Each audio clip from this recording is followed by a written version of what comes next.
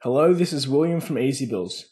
We process itemized bills to simPRO and match them with your existing purchase orders.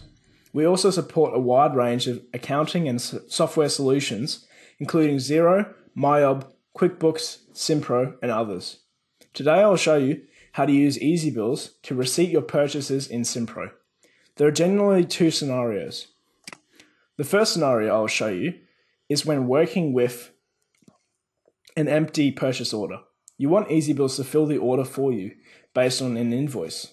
As you can see, I have an empty PO in simPRO.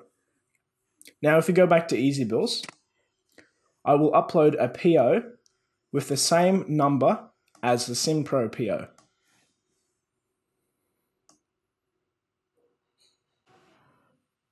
Now that the PO has finished processing, we can click on the simPRO link.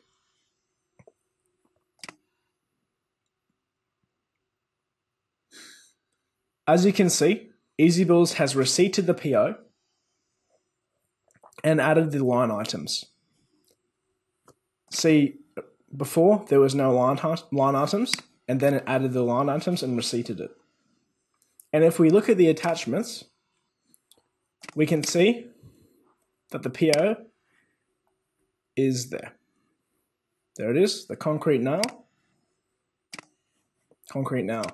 same item code.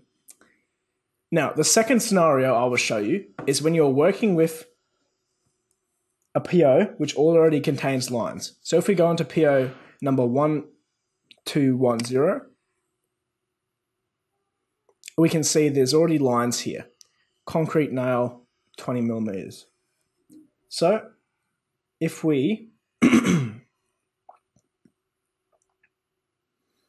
upload a PO matching the line items, not the line items, the number. So I'll just upload this now. If we upload it, as you can see, it's finished processing.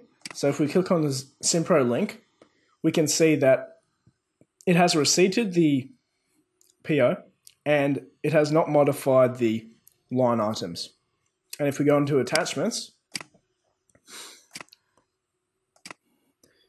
we can see it's the same invoice and it matches the PO.